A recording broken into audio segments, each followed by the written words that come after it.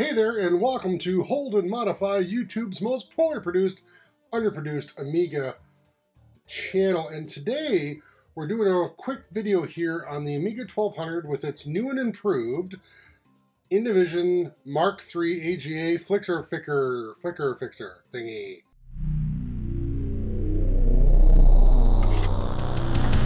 This computer will rule the world.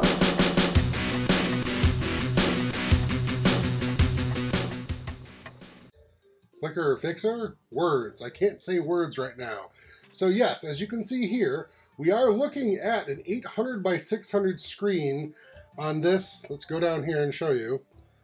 Here is an Amiga 1200 with nothing in it other than a flicker fixer from Indivision, the Mark III, right? But why are we seeing a 800 by 600 screen? Well, in part, that's because we are using this. Let me go show you.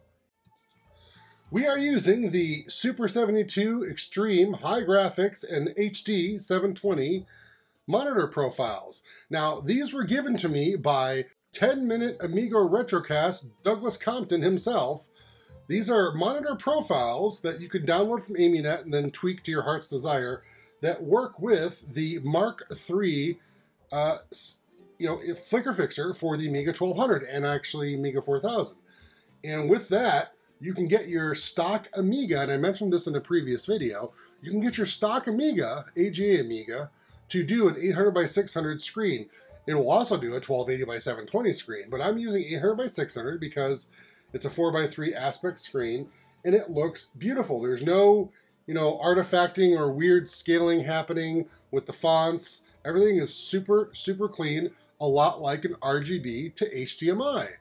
So you can get clean RGB to HDMI Amiga output on an AGA Amiga. You just need this Indivision Mark III to do it. Watch what happens when you fire up a non-Amiga, HD 720 or high graphics program like Lightwave here. And yeah, so yes, you get the nice standard Amiga screen here. And you will see that the scaling does look kind of chunky monkey, and that's just how it's going to be because unlike the RGB to HDMI, this is just a straight up, flicker fixer scan converter, so it has to deal with the native modes being presented to it. You're running Lightwave over there, then you're also running Workbench in 800 by 600, and you've only used 700K.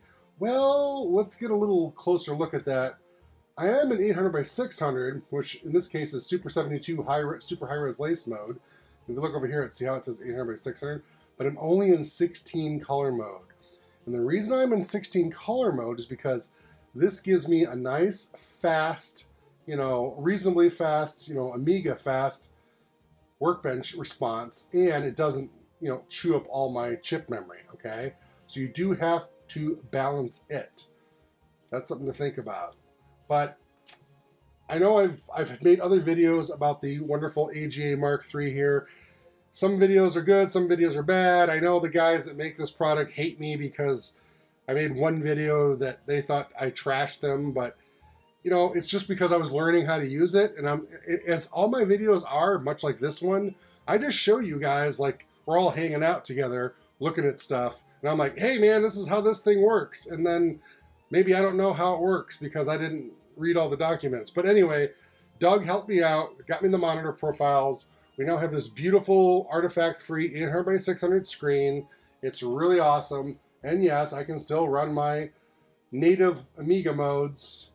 Now, one of the things you're going to get now and then is you see, if you look down here, you're going to see this like weird glitchiness. This does happen occasionally with the Mark III. This is basically video memory not getting refreshed or updated. One of the quickest fixes you can do is just quit the program. Quit the program here. Here we go. Quit it. All right, and then go ahead and just jump back into it. Boom. Buffer's cleared up. No problems. Here's another neat thing. The modeler program of Lightwave, where you create the things to animate, you can actually go up to display, go to options here, And you can actually pick that same Super 72 workbench mode. So basically, Modeler is doing the old thing where use workbench resolution mode. Here you go. So this is pretty sweet because now you've got the Lightwave Modeler here using that 800 by 600 mode, and it looks great. It's like super clean, and there's no weird scaling or weirdness. And yeah, you get this nice, sweet, you know, this is something back in the day you had to use RTG to accomplish. This kind of resolution on an Amiga, you had to buy an RTG card. But here, using native AGA chipset Amiga with this Mark III thing, you're off and running with well, as long as you got the monitor profiles that the Mark III people do provide as a download. And Doug, he did actually give me some optimizations.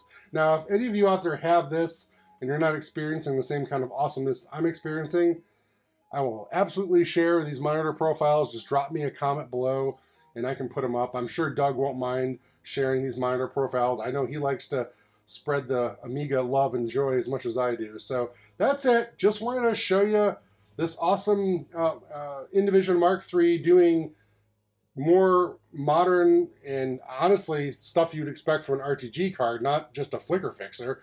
This is pretty sweet. I love it.